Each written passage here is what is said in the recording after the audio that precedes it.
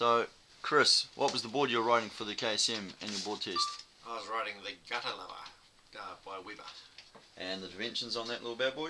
It is 5'10" by 19 3/4 by 2 3/8, and it's pretty chunky, as you can see. Plenty of volume. And your fins of choice for the test? I chucked PG3s in it, and probably should have put thicker 5s in it, bigger fins, because it made it pretty loose. But the board was pretty good. Like lived up to its name, which is the Gutter Lover. Went good in the 1-footers and up to about sort of shoulder height. Went pretty well.